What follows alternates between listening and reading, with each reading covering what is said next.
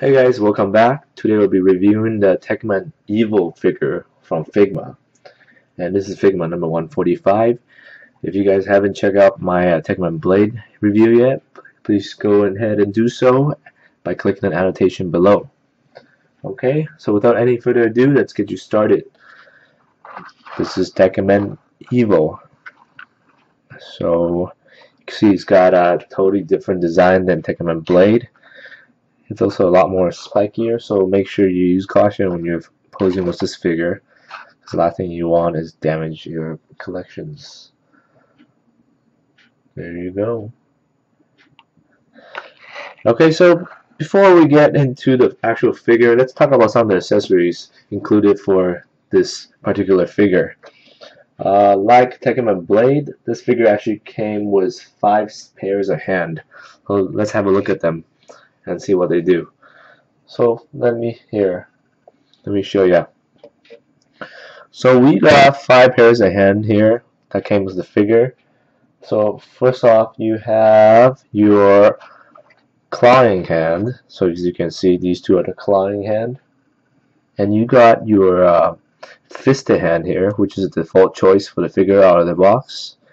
And then you have your groove hands here. This groove hands used to hold weapons, and actually two different type of grooves for this figure.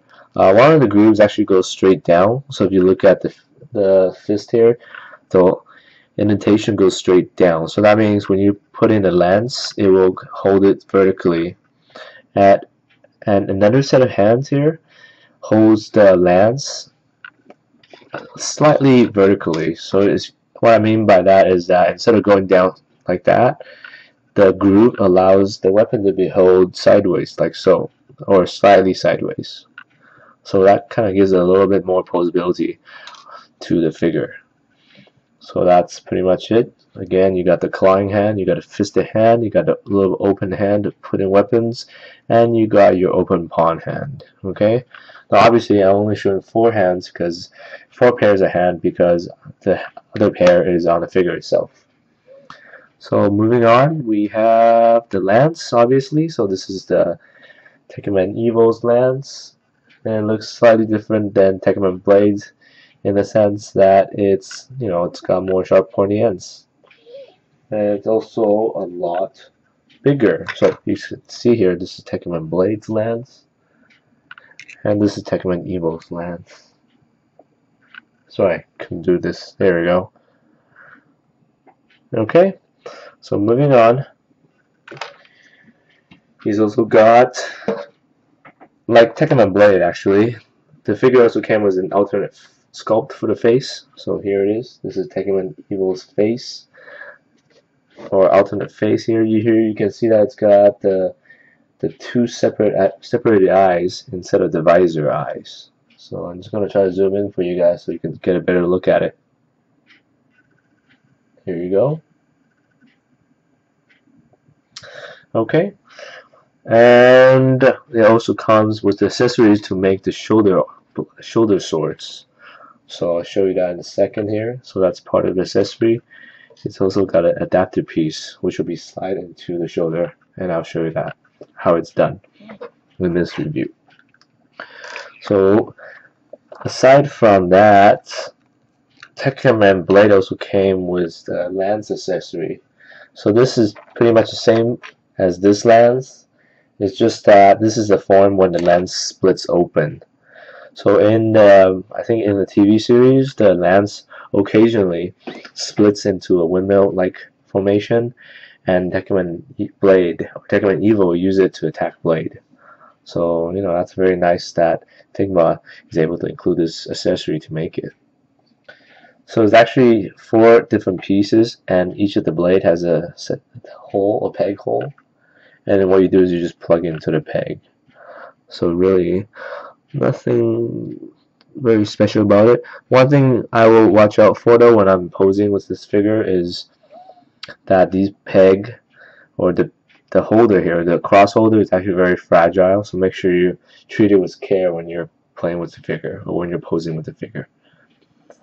Okay, so moving along here, I promised I was going to show you guys the shoulder blade, so I'm going to show you how that's done. So this is Tekkaman Evil, and the armor here can actually be pulled off. So watch how it's done. Here you go, it just comes off.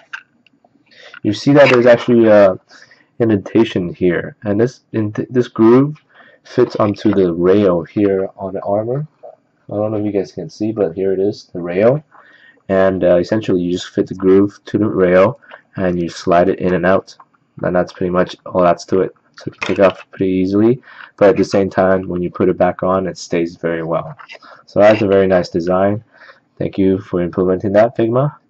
So to make the shoulder blade here, you connect the blade piece to the hole here that corresponds with the peg, so the sword gets stuck in there.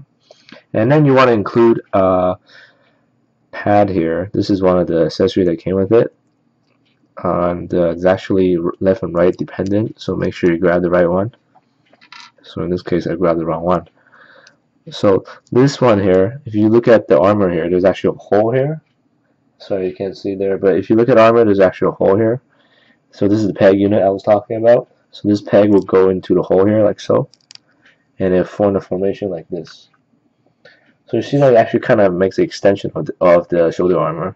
And what you can do then is find the peg hole here on the Tekkaman Evil's arm, and you can peg the blade onto it. So let me just show you. So for example, I'm just going to put an arm so it's easy to see.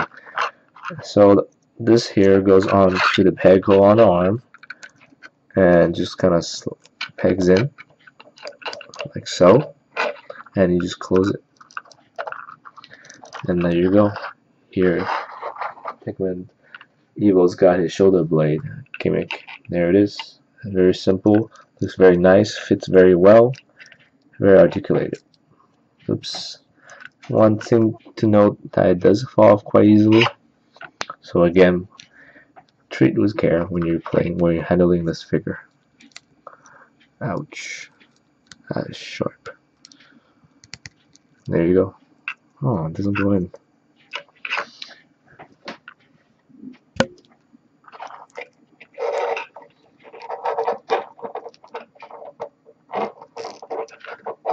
Okay. Sorry it took so long, but here's the blade. Voila.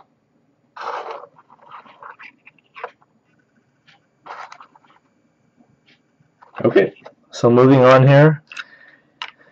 What else can be said about Tekkaman Evil? It's pretty much got the same articulation point as Tekkaman Blade Figma. So if you have Tekkaman Blade, you pretty much should expect the same level of articulation.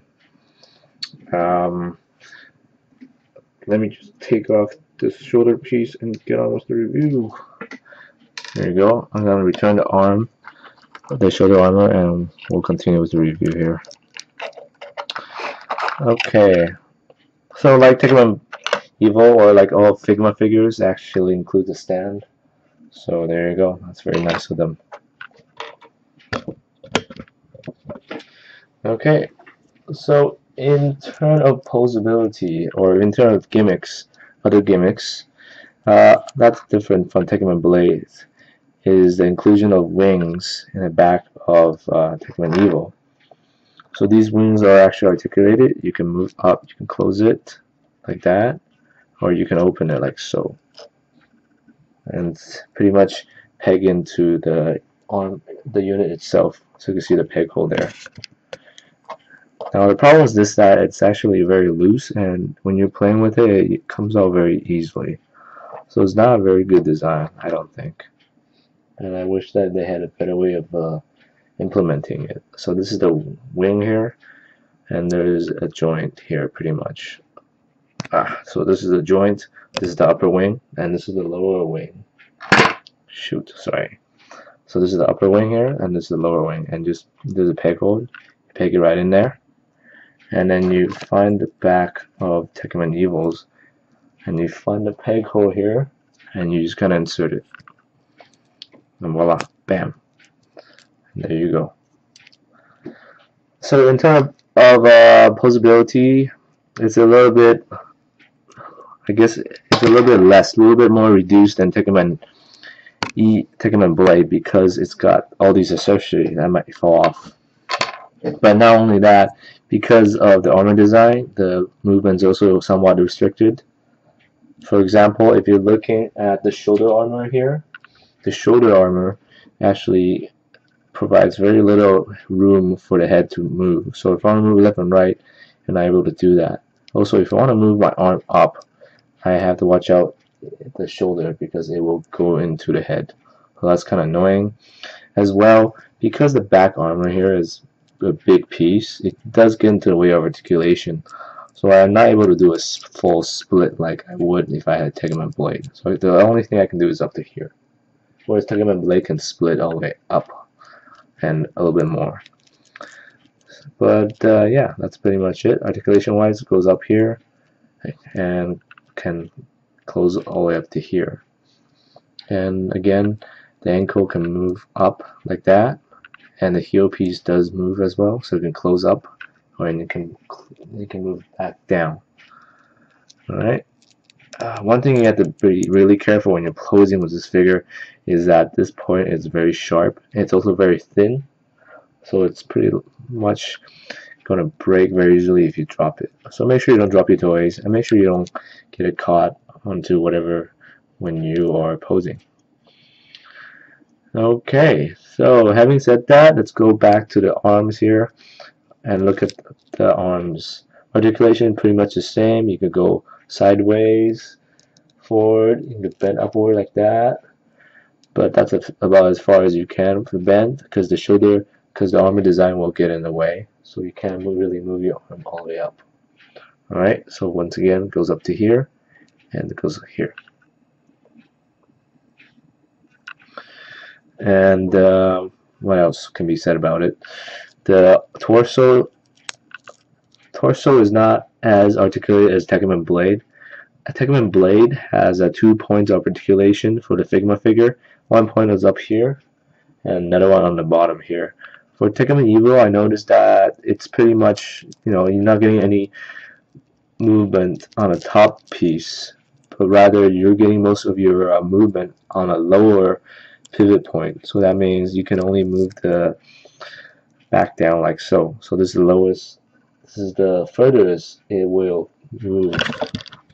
So if you look at the figure here, here is the hunched version, and if you look at it straightened, so that's about the straightenest, and that's about as hunched as it can get. So there's actually not that much articulation going on. So that's too bad, but you don't need to have your character look hunched to look good. And I think that's pretty much sums up all the toy. This is a very nice articulated figure, and it will fit really well with Tekkaman blade. So be sure to get both if you haven't already.